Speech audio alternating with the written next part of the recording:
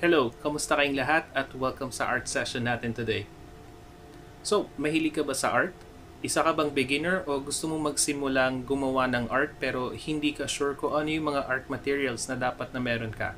Well, you've come to the right place and for today's session ay isi-share ko sa inyo yung mga personal experiences ko nung nagsisimula pa lang ako with art. Pero bago tayo magsimula, let me introduce myself. Ako nga pala si Jimmy, isa akong art enthusiast at hobby ko ang gumawa ng art.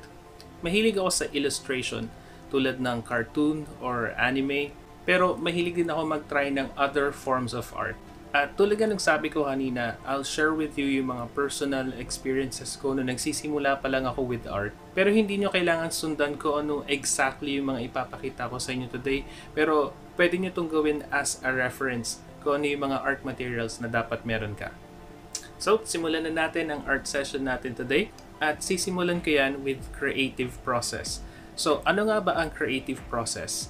Ito yung step by step na ginagawa mo or sinusundan mo tuwing gagawa ka ng art.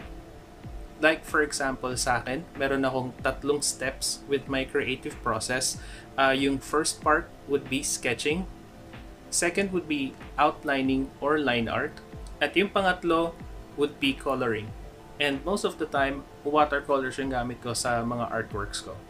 So, ito naman yung mga materials na kakailanganin nyo kapag gagawa kayo ng art. Of course, number 1, kailangan nyo ng papel na pagdodrawingan. At para sa akin, ito yung mga ginagamit kong paper pag gumagawa ko ng artwork. And ever since, ito na talaga yung ginagamit ko dahil affordable sila at the same time, madali silang hanapin. Itong isang to ay Fabriano watercolor paper. At nabibili to usually sa National Bookstore or Art Bar. 70 pesos lang siya, 10 sheets na sa isang pack. And ito yung tinatawag nilang loose leaf dahil wala nga siyang binder at nakahiwa-hiwala yung pages niya. Ito namang isang to ay watercolor pad and yung brand niya is Berkeley. Again, madali lang dito hanapin sa mga art stores. At 164 lang siya nung nabili ko at 24 pages na siya. So kapag pipili kayo ng papel na gagamitin nyo for drawing and for me specifically para sa watercolors, importante yung tinatawag nilang GSM or yung kapal ng papel. Isipin nyo na lang na yung bond paper is 80 GSM and itong Fabriano is 200 GSM at ito namang Berkeley ay 180 GSM. So bakit nga ba importante na makapal yung paper kapag nagwa-watercolor? Pwede niyong subukan tong experiment na to kung meron kayong bond paper sa bahay, subukan niyo siyang basain. At dahil 80 GSM lang ang bond paper, magkakaroon ito ng tinatawag nilang warping or yung kumukulubot yung papel. So kapag mas makapal yung papel, mas less siyang kumukulubot pag nababasa. At tulad nga nung nasabi ko kanina, meron akong 3 steps na sinusundan kapag gumagawa ako ng artwork. So again, yung creative process ko is sketching, outline or line art, at yung pangatlo is coloring. So para sa sketching, ang kakailanganin nyo lang ay pencil. Ang parati kong ginagamit pag nagdo-drawing ay ang mechanical pencil na to dahil hindi mo na kailangan magtasa.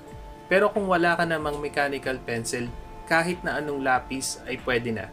Kahit na yung Mongol na ginagamit nyo sa school, okay na yan for sketching. Anyways naman, after mong mag-sketch, tapos nilagyan mo na siya ng outline, buburahin mo rin yung pencil so it doesn't matter kung anong pencil yung gagamitin mo. Unless na lang ayaw mong gumamit ng outline at mas preferred mong kulayan ka agad after mo mag-sketch. Okay, and tulad nga nung nasabi ko kanina, after ng pencil sketch, ang sinusunod ko ay outline or line art. At dito, usually gumagamit ako ng fine liner pens na tulad nito. Itong mga to ay micron pens and waterproof sila. Ngayon, bakit ba kailangan natin ng waterproof na fine liners?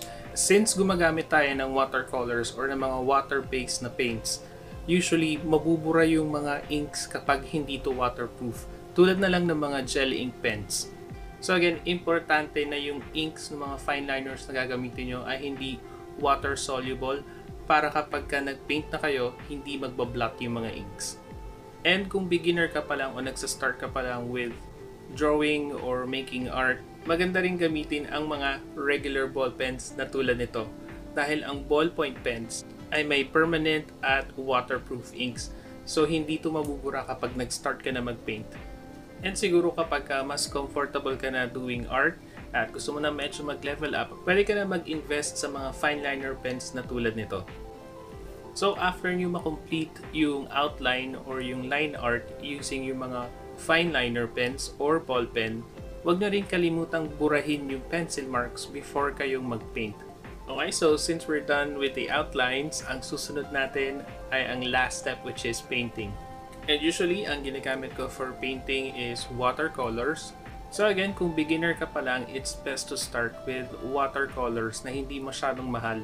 Marami mga watercolors that are under 100 pesos, tulad ng mga to. Itong isang to, nabili ko lang sa Tiangge for 60 pesos. At ito naman ay watercolors from Daiso, which alam naman natin it's only 88 pesos. Or itong watercolors. So aside sa mga to, marami pang ibang watercolors na under 100 pesos. Anyway, since beginner ka pa lang naman, so mas maganda na ganitong watercolors muna yung pagpracticean mo. Para hindi ka manghinaya na gamitin yung mga watercolors. Dahil pag sobrang mahal, parang feeling mo masasayang lang siya kung hindi maganda yung art mo. Mas magandang ganito muna yung mga watercolors na gamitin mo since magpa-practice ka pa lang naman. Para na rin you get the feel kung paano ba mag-watercolors. And at the same time, habang hinahanap mo pa yung technique and style mo sa watercoloring. Marami kang pwedeng i-try at napakaraming information na makukuha mo sa mga apps like Pinterest or YouTube, pati na rin sa Instagram. So kapag confident na kayo sa drawing skills nyo, nahanap niyo na yung drawing style nyo, I think it would be best for you to move on to a better watercolor paints. So magsa-start ka lang from under 100 pesos and then pwede ka nang mag-level up to 200 to 500 pesos. Tulad nitong mga paints na to, these are all under 500 pesos. Mas maganda na yung mga watercolors na to dahil mas saturated at mas vibrant na yung kulay nila kaysa dun sa mga pinakita ko kanina na under 100 pesos. So again, kapag confident ka na dun sa art style mo at alam mo nang gamitin yung watercolors, it's best for you to level up and get better watercolors. And of course, isa pang kakailanganin mo sa pagpipaint ay mga brushes. Ever since na nag-start ako mag-watercolors, 3 lang yung brushes na ginagamit ko and until now, kalimitan, yun pa rin yung ginagamit ko pag nagpipaint. Unless na lang kailangan ko yung ibang mga sizes ng brush. So, ito yung 3 brushes na kalimitan kong ginagamit. Meron tayong large, medium, and small brush. Yung large brush is a number 10 brush and this is a natural animal hair or natural bristles. At nabili ko lang to for 60 pesos. Ginagamit ko nga pala itong malaking brush na to kapag malaki yung spaces na kailangan kong i-paint. Like for example, trees, backgrounds, o kaya clouds. Ito perfect to for large spaces. Ito namang medium brush na to ay number 6 at ito yung for general use. Kasama to actually sa Faber-Castell na brush set, bali 5 pieces siya, tapos it's under 200 pesos. Pero ito lang number 6 yung kalimitan kung kailangan para mag-paint. Ito namang small size brush na to ay ginagamit ko para sa mga details, fine lines or outlines. At kung makikita nyo, napakaliit nung tip niya. So this is a number 0 brush and nabili ko lang to for only 4 pesos. So again, hindi nyo kailangan ng napakaraming brush. Kailangan nyo lang ng large, medium, and small size brush. Alright, so ngayong nakumpleto na natin lahat ng art materials na kakailanganin mo para makapag-start mag-drawing. So, i-ready nyo na yung mga art materials nyo at ipapakita ko sa inyo yung step-by-step process ko ng pagdodrawing. Pencil sketch, outline or line art, at yung huli ay coloring.